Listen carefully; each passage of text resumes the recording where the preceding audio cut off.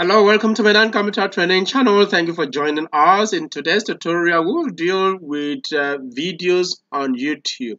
When you are watching videos on YouTube, sometimes you meet a poor resolution like this man that don't mind that well, we call him ugly or handsome man, don't mind the way he looks, okay?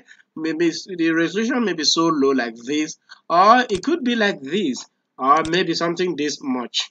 So interestingly, on YouTube, the resolution is on automatic.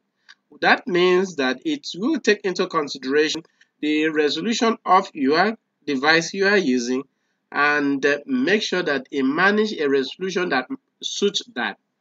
However, some of us may want a higher resolution or maybe a lower one, not following it. So in that case, what can you do? Well, let's show you in this first part of our tutorial. Keep in mind that in our second part of this tutorial, we will also discuss with those who are YouTubers, those who produce videos online, how they can change this automatic, because automatic sometimes is not the best choice for some of the YouTubers. How you can change the automatic to static or what you want.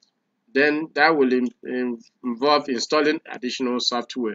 But for this tutorial, attention focus, as earlier mentioned, on how you can set the resolution while watching a video on YouTube. So let's quickly do that.